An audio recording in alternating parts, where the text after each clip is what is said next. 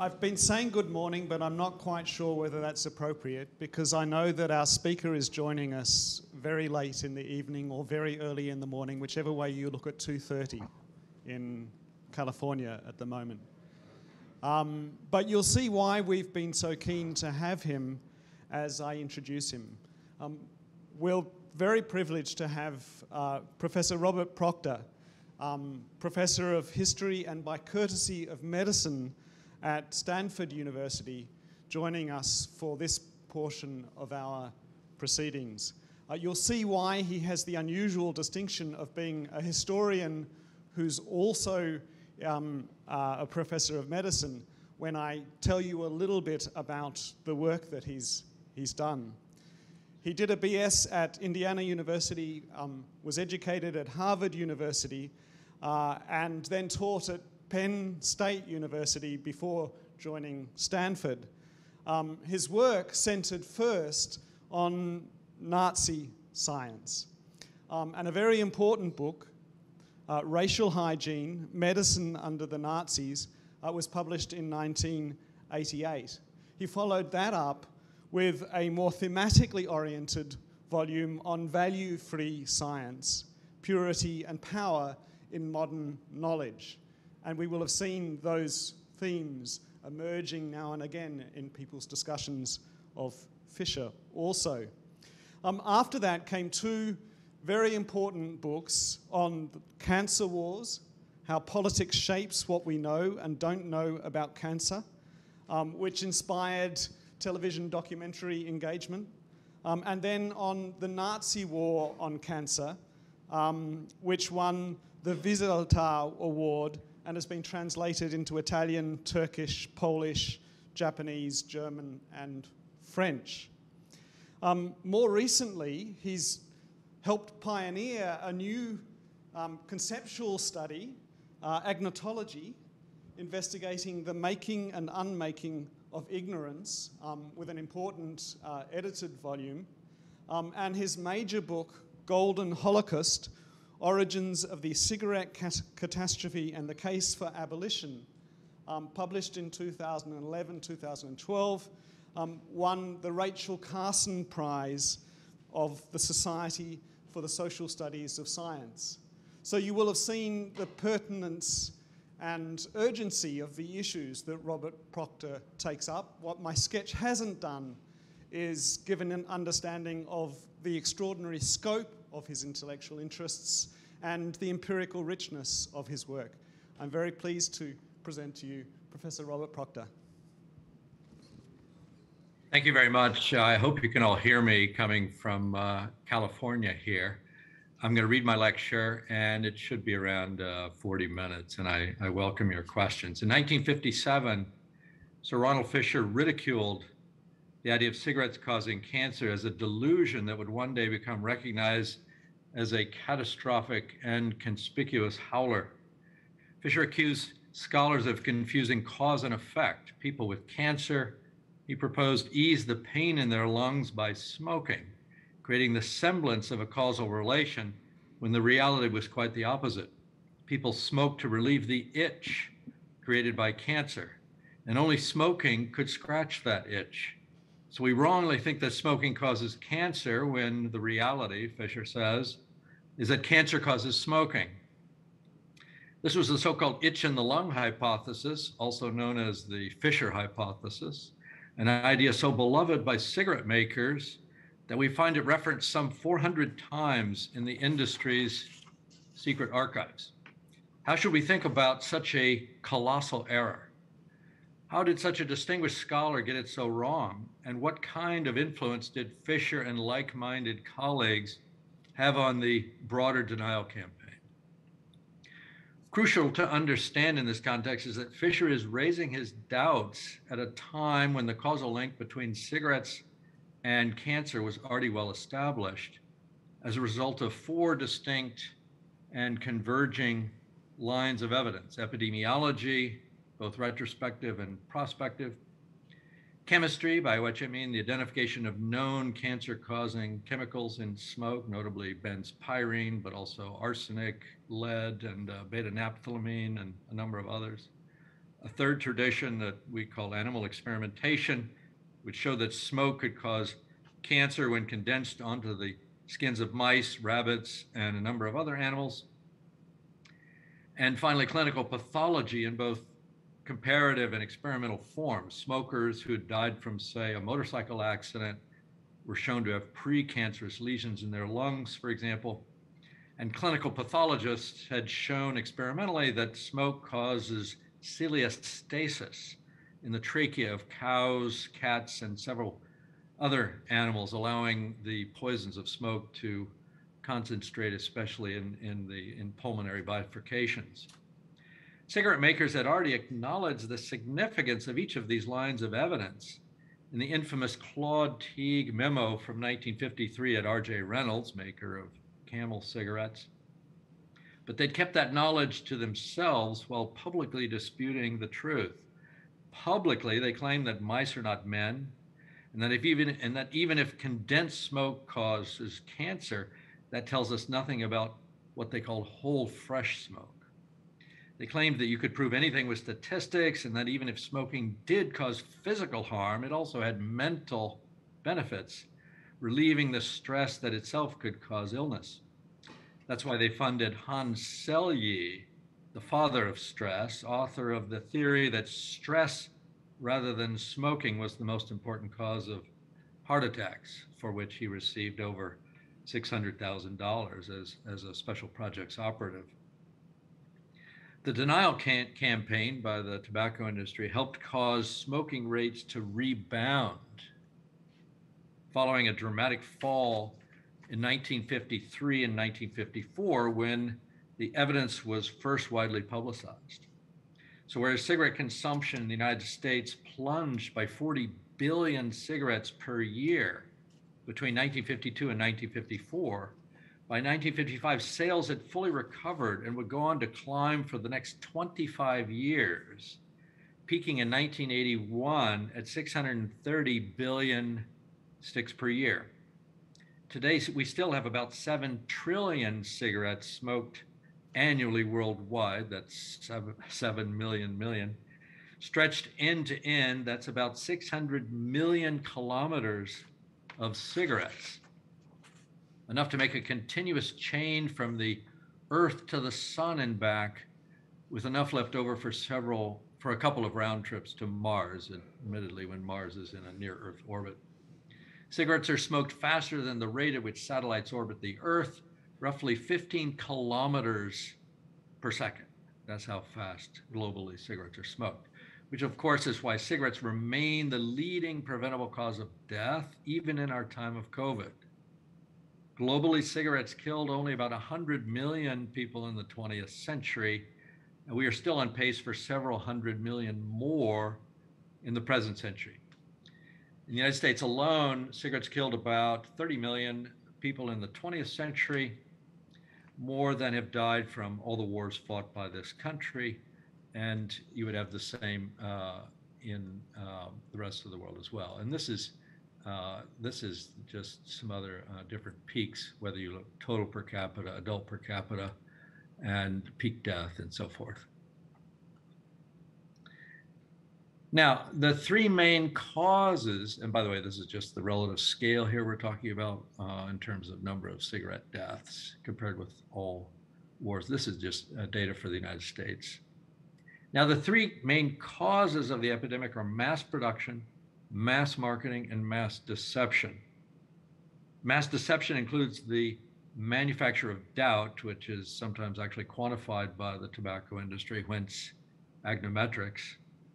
But also design reassurances like toasting, menthols, filters, lights, low tars, ultralights, and more recently, cigarettes advertised as natural, organic, or additive-free, all of which are frauds built into the design nomenclature of the cigarette itself. Now, mass production has to do with the development of continuous process methods that essentially make an infinite rope of cigarettes, which is why they can be produced at a very, very high rate. This is very different. This is a typical, the Protos M8, M5 cigarette maker of Hauni, the Hamburger Universelle Corporation in Hamburg. This is very different from the 1880s world where cigarettes were rolled by hand, mostly by women and girls in small shops.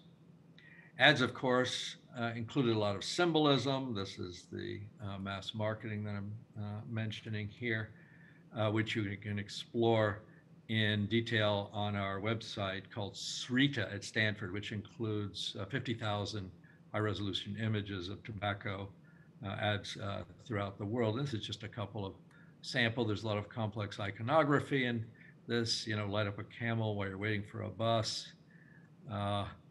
This figure here to sell silk-cut cigarettes. I won't even try to explain. I'm not sure which brand is being advertised here. That deserves further research. But we have Harvard cigarettes, we have Princeton cigarettes, we have Stanford cigarettes, even Cambridge cigarettes. And the scope of here is big. Everything is about proportion, of course, and $250 billion has been spent just in the United States over the last 50 years or so to market cigarettes. Okay, now I'm not going to dwell on marketing or production, which are themselves fascinating, but I will say that a big chunk of the recovery that in the sale of cigarettes that takes place in the 1950s, allowing cigarette consumption to climb to new heights, was the tobacco industry's weaponization of an army of compliant scholars, including men like Sir Ronald Fisher. Statisticians would prove especially useful to the industry, especially insofar as they could be used in a kind of evidentiary bar raising, allowing the industry to claim that whatever evidence was being marshaled to indict cigarettes was not using the latest, fanciest methods to prove the point. And there's a long history of such bar raising, from Fisher himself to Alvin Feinstein to Don Rubin and dozens of others, and I name all the names in my Golden Holocaust. Here should we recall that among all the scholarly disciplines, history, my own field, and statistics are two of the most profoundly corrupted by big tobacco. My own field of history, perhaps even more than statistics. About 100 professional historians just in the United States have worked for the cigarette industry, mainly to produce their so-called common knowledge or public awareness defense in litigation. I've written extensively on this in Golden Holocaust and elsewhere. But here, let me simply point out that cigarette makers have shoveled hundreds of millions of dollars to compliant scholars in exchange for cigarette-friendly research, cigarette-friendly testimony, both in court or in regulatory hearings, and cigarette-friendly popular writings. It would be difficult to make a list of all the scholars who found themselves enmeshed in this enterprise. We would be talking about many thousands, funded typically with the goal of finding ways to undermine the evidence that cigarettes cause cancer or some other aspect of preserving the social acceptability of smoking. One gauge of this is the fact that at least 25 Nobel laureates have taken money from the cigarette industry with different levels of complicity. And this is a list here. It goes onto 2 pages. It's quite a number of distinguished scholars, all of whom have taken money from big tobacco. Now, I'm not going to say too much about why Fisher himself was so naive, but I do want to talk about how his eugenics and broader constitutional hypothesis was used by the industry, the tobacco industry, to prolong the epidemic. Since that's what we are really talking about, the damage is in the delay. The fall in consumption we see from 1981 could have and should have occurred much earlier, but for the multi-billion-dollar denial campaign launched at the Plaza Hotel in 1953.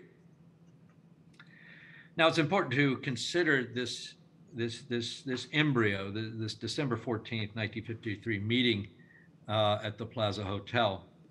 This is where the plot was hatched to create the semblance of an industry acting responsibly to get at the truth by supporting research. The genius of this enterprise is that the industry managed to position itself as a defender of science. The denial campaign is couched in the language of science and of prudence. instead, indeed, of scientific neutrality and objectivity. Science is deployed in defense of a consider both sides of a purported controversy, which can only be resolved by keeping an open mind. And above all else, we need more research, or as Imperial Tobacco once put it, ideally, research must go on and on and on. That becomes the mantra of the industry's denial campaign, the conspiracy that lasts formally from 1953 through 1998, and in certain key respects, even into the present. This should sound familiar from other doubt-mongering campaigns to exonerate asbestos, lead, sugar, climate change, and myriad other human hazards, which often involve some of the same actors and many of the same techniques. And I wrote about this originally in my Cancer Wars, where I actually coined the term agnotology along with the linguist Ian Boll. I should also say that I don't use the term conspiracy lightly. We're talking here about adjudicated racketeers. And if this is not a conspiracy, then we should probably remove that word from our dictionaries. As to timing, the concealment campaign is still ongoing in certain respects. And I don't know of a cigarette maker anywhere in the world who's admitted that millions have died from cigarettes, that filters don't make cigarettes any safer, that lights or low tars are no safer, that most people who smoke are addicted, that nicotine is as addictive as heroin or cocaine, that almost half of the cigarettes as presently made are defective in the legal sense, and a dozen other crucial facts. So tobacco denialism in this sense is not anti-science, but rather a kind of ortho or uber science, the science of skew, of misdirection. Good science in the small, albeit in the service of a broader deception. The industry dons the mantle of science and ends up representing itself as a defender of science, a funder of science, which is how Sir Ronald came to their attention. Cigarette makers loved Ronald Fisher. They especially liked what they called the Fisher hypothesis, a term that appears in hundreds of documents in the tobacco industry's online archive, which houses now some 90 million pages of formerly secret documents, mostly disgorged as part of settlements reached in litigation in the 1990s, some of which even earlier in the 1980s were sequestered through the pants of Merrill Williams, a paralegal who smuggled out the nucleus of what later becomes this historical treasure.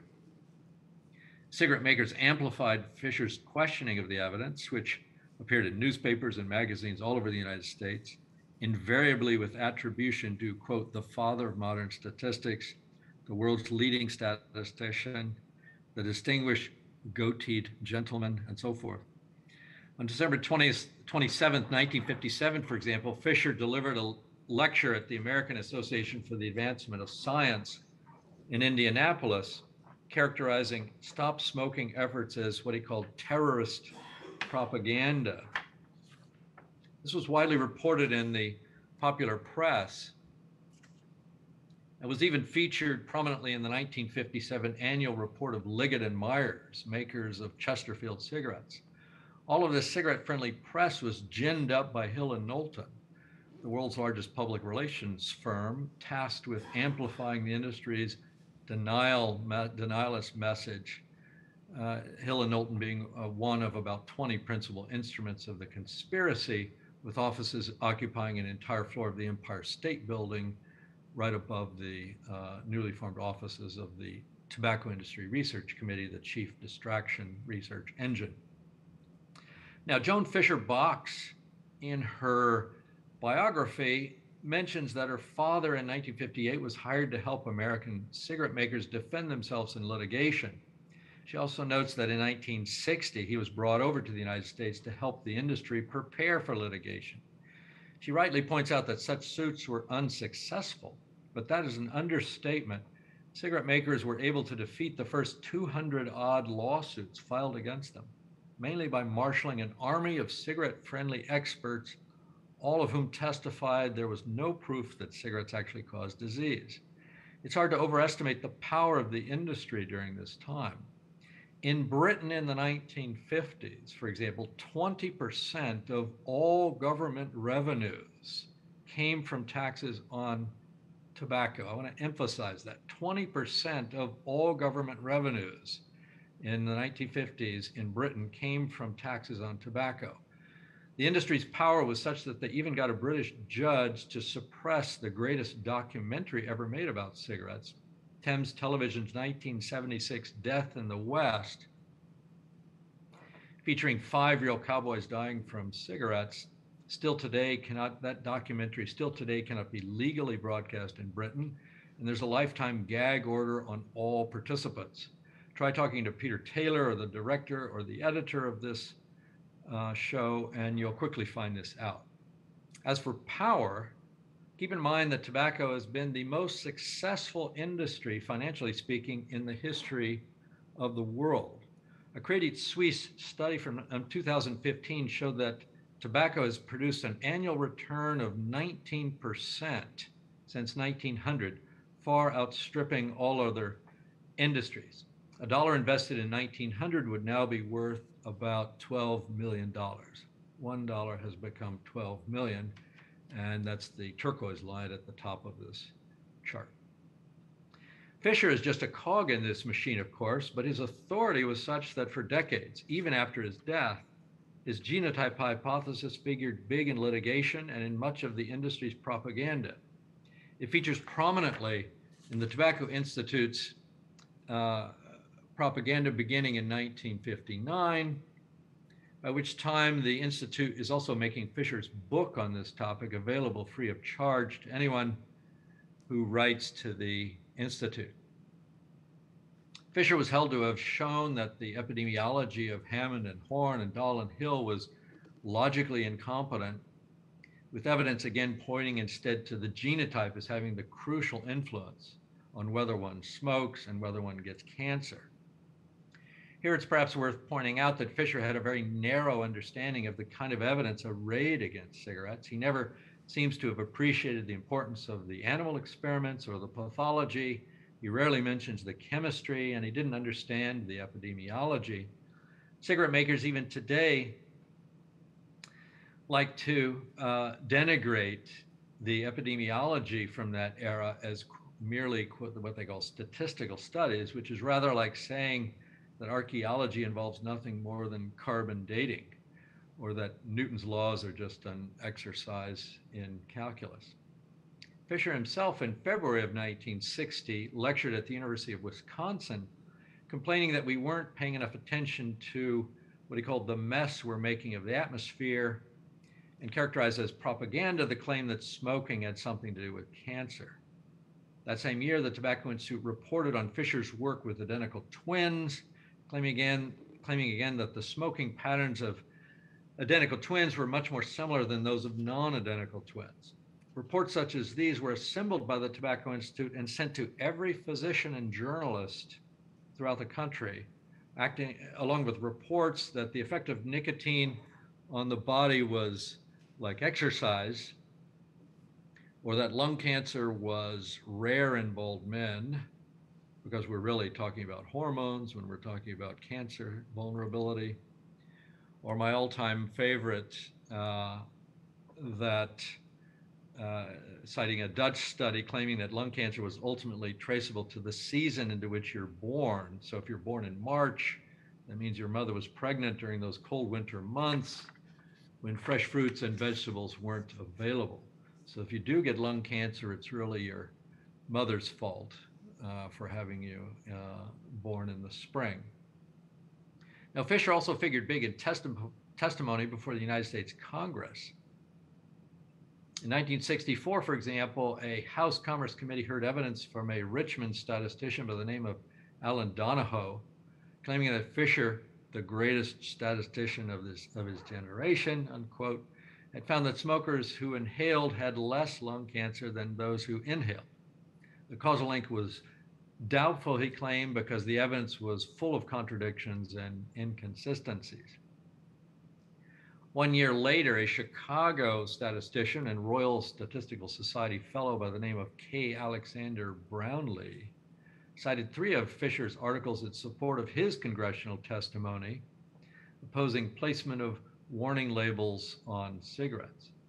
Brownlee objected to the 1964 Surgeon General's report being taken as the final resolution of the cancer question, and cited authority after authority disputing the cancer hazard without ever mentioning that all of these were in the pay of big tobacco, as he was himself.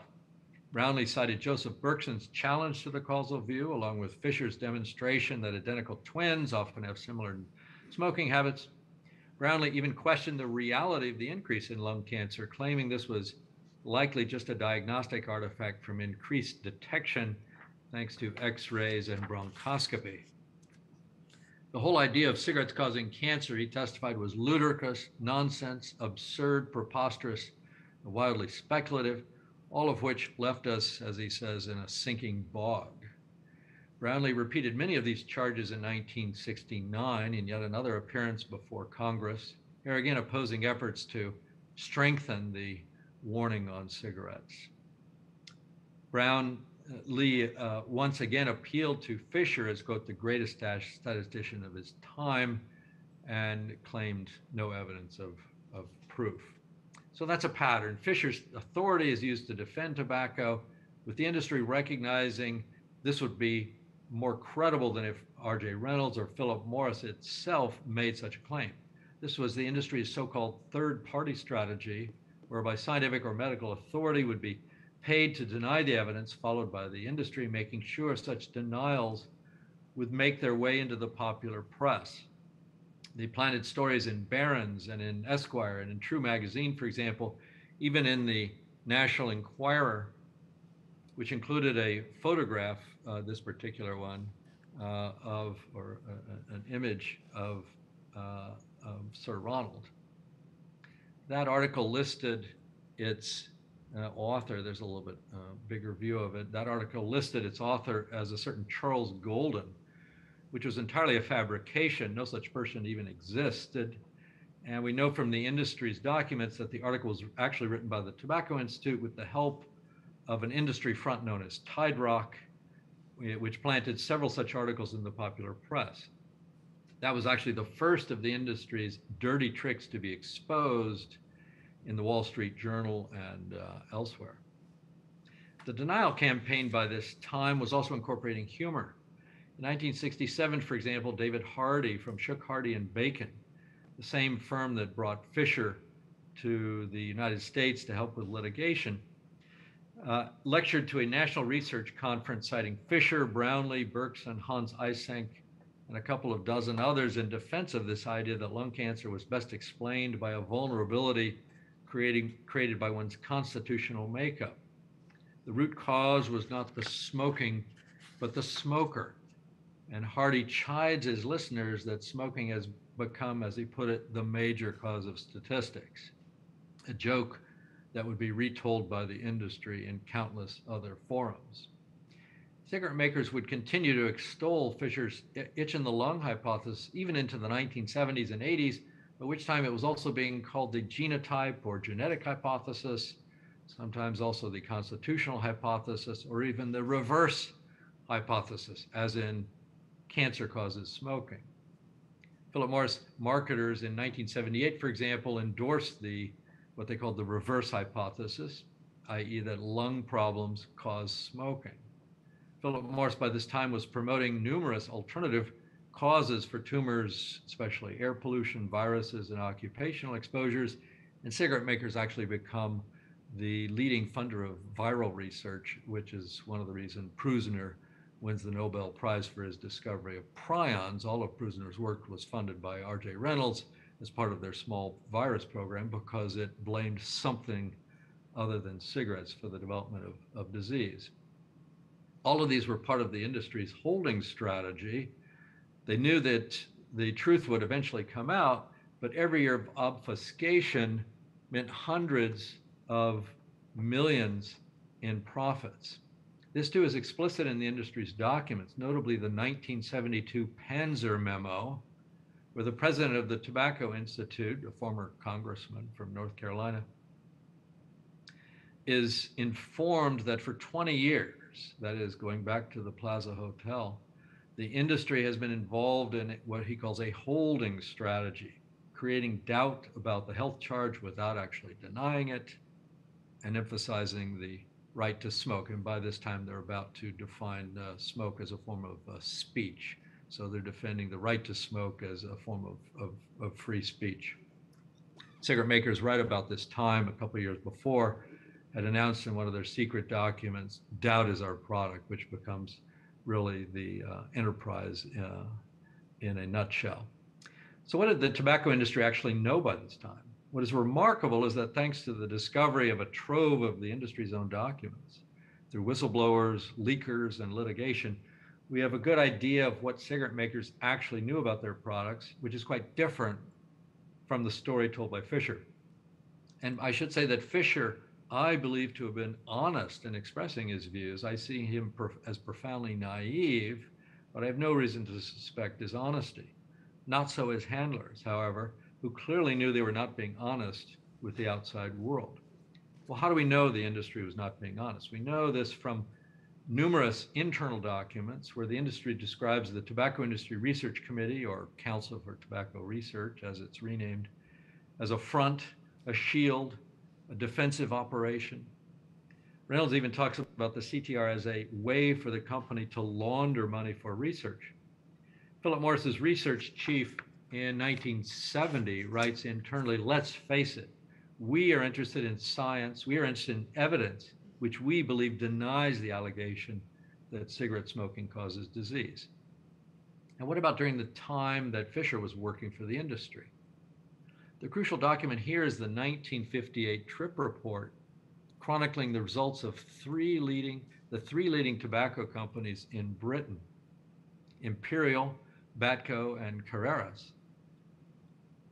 who sent their three top researchers on a month-long trip to the United States and Canada, again, 1958, to inquire into the state of the art with regard to whether cigarettes cause lung cancer.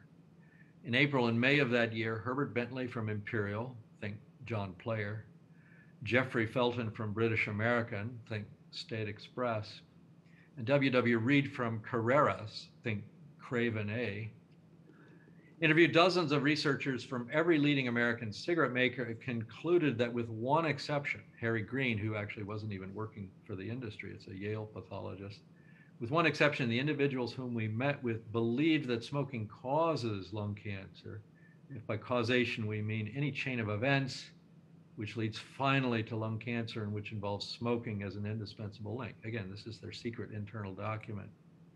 In the United States, only Berkson, Joseph Berkson at Mayo, they say, is now prepared to doubt the statistical evidence, and his reasoning is nowhere thought to be sound. So what happens to Berkson? He's hired as a special projects operative and is used in much of the industry's third-party strategy.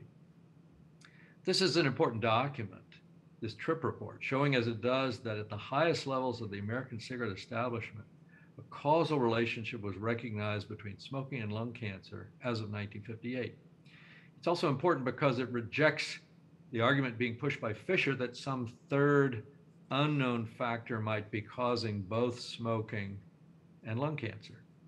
Bentley, Felton, and Reed reported back to their superiors that there was no support for the view that in the same individual, the tendency to smoke and to be susceptible to lung cancer are each independently an outward expression of some third unknown factor. There are several other documents in the industry's secret files which show that the industry's claim of no proof was a deception. We now know about Reynolds' secret epidemiology from the 1940s, showing that smoking causes mouth cancer. We know about the American Tobacco Company financing a series of secret experiments at the Augusta Paper Company in 1952 and 53, showing that it was the tobacco and not the paper that made cigarettes so dangerous. We know that the largest tobacco companies for a time refused to put filters on the ends of their cigarettes, recognizing these to be gimmicks and illusions with no real efficacy apart from creating a false reassurance. As for the question of inhalation, which vexed not just Fisher, but even Richard Dahl, We know that the industry knew that cigarettes were far more dangerous than cigars because of the sugar in the flue-cured leaf that allows the smoke to be drawn deep into the lungs, while the low sugar tobaccos used in cigars allow smoke to be brought only into the mouth. Again, it's a question of how harsh the resulting smoke is, which is why cigarettes damage the lungs while traditional cigars, generally speaking, do not. And it also has to do with the surface area exposed. The cancer goes where the smoke goes, and cigarettes typically are inhaled, but traditional cigars or not. And this is the tennis ball, tennis court analogy. The surface area of the lungs is actually that of a tennis court, which is a great opportunity for carcinogenesis, but the tobacco industry actually called that a great opportunity for dilution. Yet another deception. These and many other findings were kept secret, leaving people like Fisher in the dark, albeit still capable of doing great damage. Recall that even though the scientific case was essentially closed by this time from those 4 converging lines of evidence that I mentioned, there was still, despite this, there were still plenty of hacks and flacks and laggards willing to take money from the cartel. Useful savants, you could say, wittingly or unwittingly helping the industry throw sand in the gears of medical progress. That 1958 TRIP report, by the way, is significant in one other respect, insofar as it reveals the collapse of what I call the single factor theory, the honest hope from this early 1950s period that there might be 1 or 2 bad elements in smoke that could be removed, rendering cigarettes entirely safe. That theory is refuted in the TRIP report, where we learn that Lorillard has found cancer-causing chemicals in every fraction of smoke, rendering selective filtration impossible, or as Philip Morris puts it internally, a thermodynamic impossibility. E. Keller Hammett at the American Cancer Society had held out the hope that the bad part of smoke could be identified and eliminated, rendering cigarettes entirely safe. But here in the TRIP report, it's recognized that there is not a clean part of smoke. It's all dirty. And taking the poison out of smoke would be like taking the H2O out of water, which is also why filters don't work. Which is also why Sir Charles Ellis was hired at British American Tobacco to radically redesign a cigarette. That was Badco's secret Battelle-Hippo collaboration, codenamed Project Ariel, the goal of which was to make essentially a space-age cigarette that would keep the addiction, lose the cancer, basically the philosophy behind more recent electronic cigarettes. One last point about Fisher's collaboration, which included men like Ottmar Freiherr von Verschuer, a notorious Nazi who was actually Joseph Mengley's thesis advisor. I don't want to say too much about this, but I will note the oddity of Fisher recruiting Verschuer to work for the tobacco industry shortly after he himself began working as a recruiter for the industry. Fisher, I'm talking about. Fisher in 1956 had submitted a proposal to the Tobacco Manufacturers Standing Committee, basically the TIRC of Britain, for an inquiry into genotypes. And it was also around this time that he started helping Britain's cigarette makers find other scholars who could help exonerate cigarettes. Fisher renewed his correspondence with Verschuer in Germany, asking if he would be willing to help determine the degree to which there is a, quote, objective evidence of a hereditary factor in smoking habits, as in the contrast between pipe smoking and cigarette smoke. Fisher wanted to know if Verschuer could use his twin data to determine, quote, whether there is a recognizable genetic component in the causation of this phenotypic distinction. He also mentioned that a fee would be available for Verschuer's services. Think about what is going on here.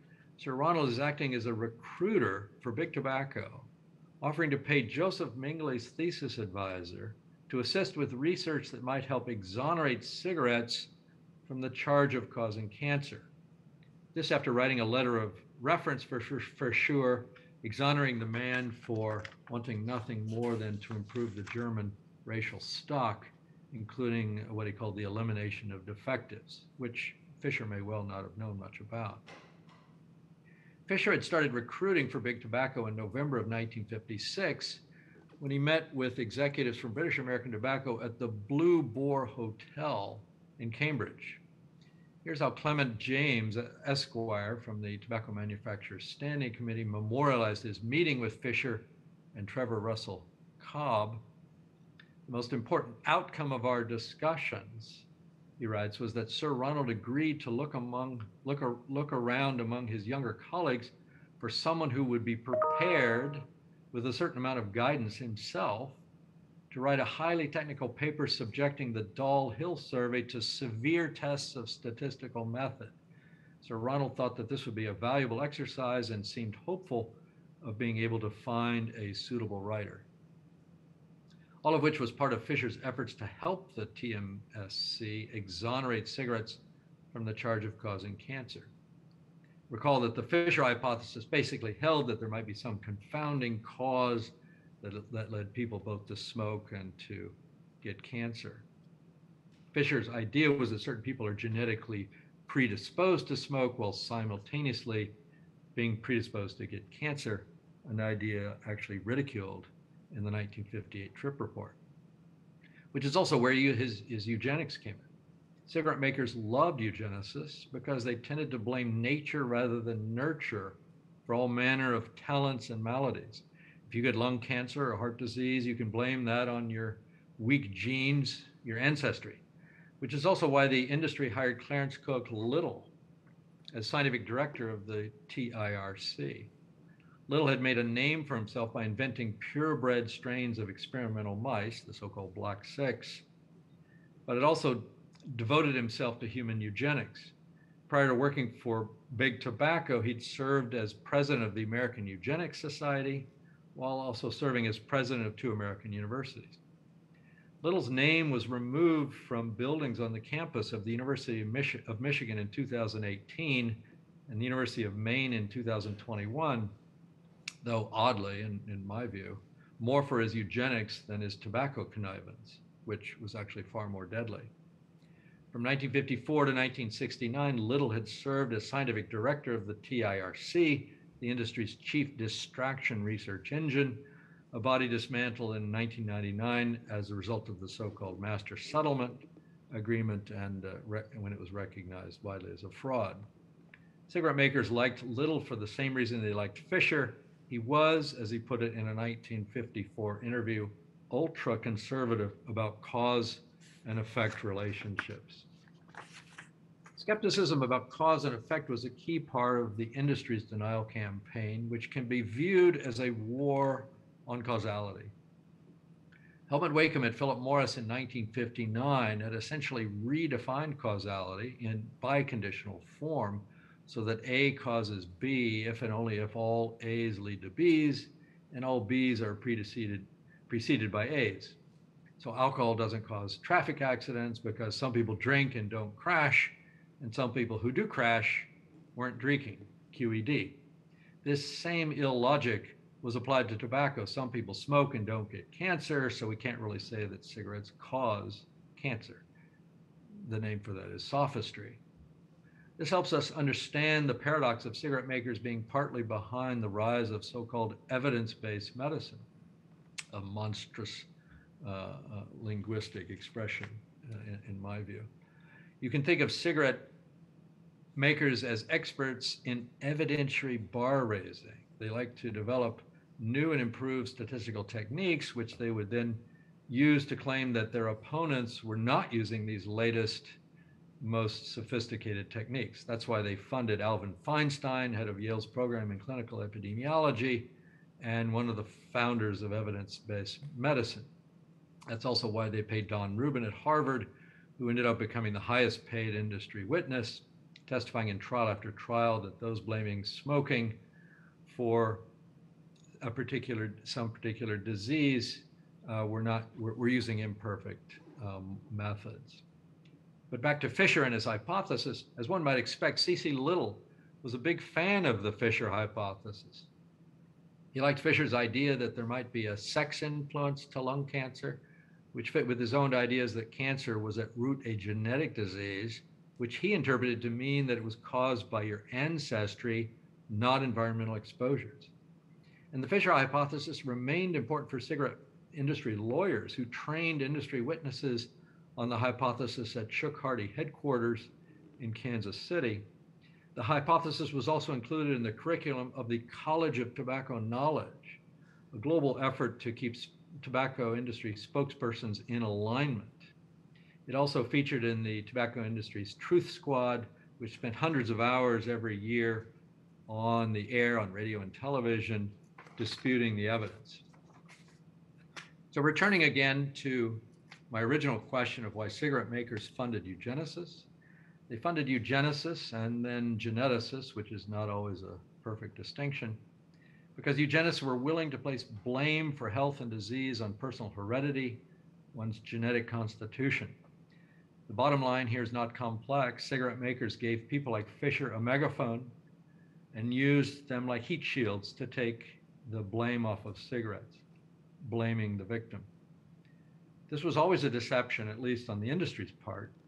Cigarette makers knew the denial campaign was at root a holding strategy, consisting of raising doubts about the science while funding an alternative universe, a universe of science that was safe for the industry, mainly research into viruses, genetics, and other proximal mechanisms of disease. And it's actually one of the reasons that when Nixon declared war on cancer in 1971 and eventually shoveled billions into cancer research, cigarettes causing disease was essentially ignored.